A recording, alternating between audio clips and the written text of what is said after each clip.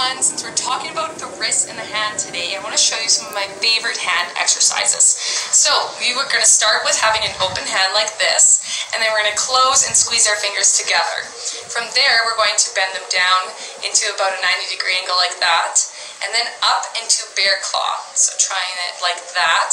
And then we're going to go into making a full fist, and you can squeeze, and if it hurts though, you don't have to squeeze hard. You can even just do a slight fist, and we go right back into opening. So from the front, it looks like this.